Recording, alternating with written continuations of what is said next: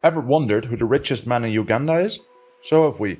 Let us tell you about Sudhir a man with an estimated net worth of $1.2 billion. He owns a huge mansion, a private jet and many luxury cars. Make sure to subscribe and watch until the end, where we will give you an inside peek of his massive private property. Sudhir is the founder of Group, one of Uganda's largest conglomerates.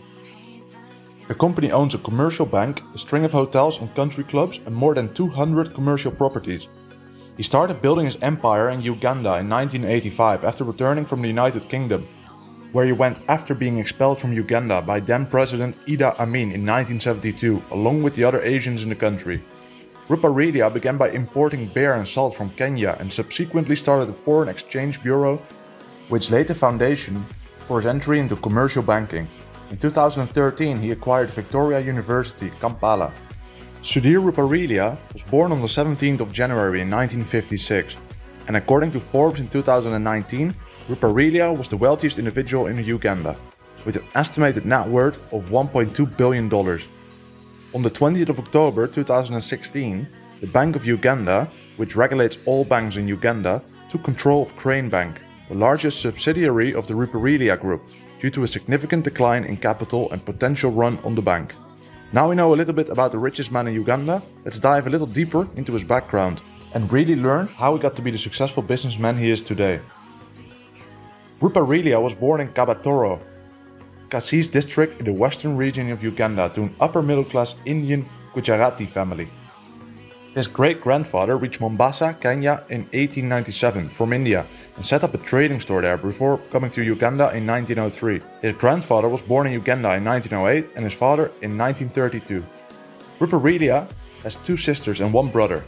He attended Bat Valley Primary School in Kampala from P1 to P6, then Jinja Main Street Primary School in Jinja for P7 and Jinja Secondary School.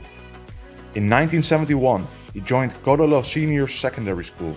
Ruparelia fled to the United Kingdom with his parents in 1972 at the age of 16, when the dictator Idi Amin expelled all Asians from Uganda.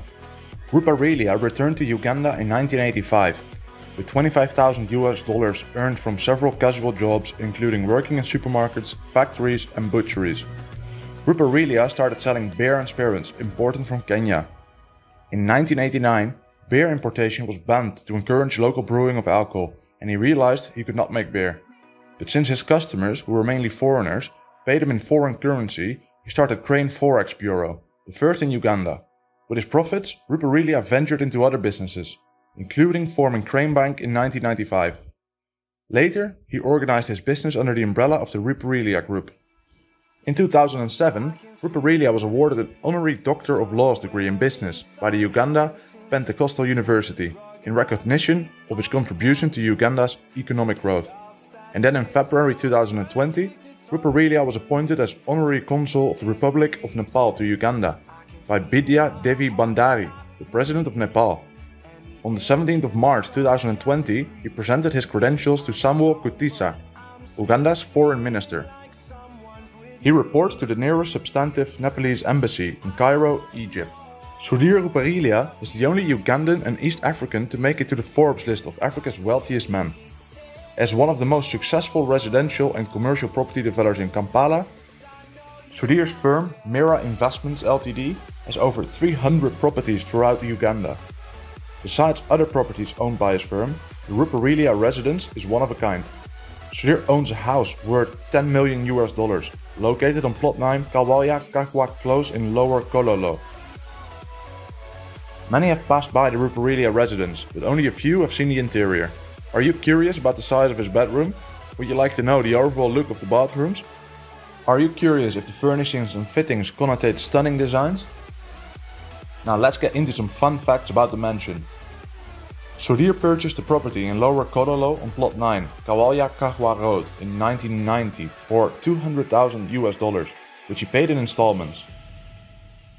Later on, he demolished the house and rebuilt a modern one befitting of his status. The Ruparelia residence has 4 levels. The built-up area is 9,000 square meters. The house has 16 bedrooms, of which 8 rooms are for the staff and 8 bedrooms are for the Ruparelia family. The family's 8 bedrooms included 3-bedroom wing for Rajiv Ruparelia. 1 bedroom for the senior Ruparelia, 1 for Sheena Ruparelia, 1 for Mira Ruparelia and 2 more for the guests. The house cost 10 million in designing, building, equipment and finishing. The entire process took 4 years.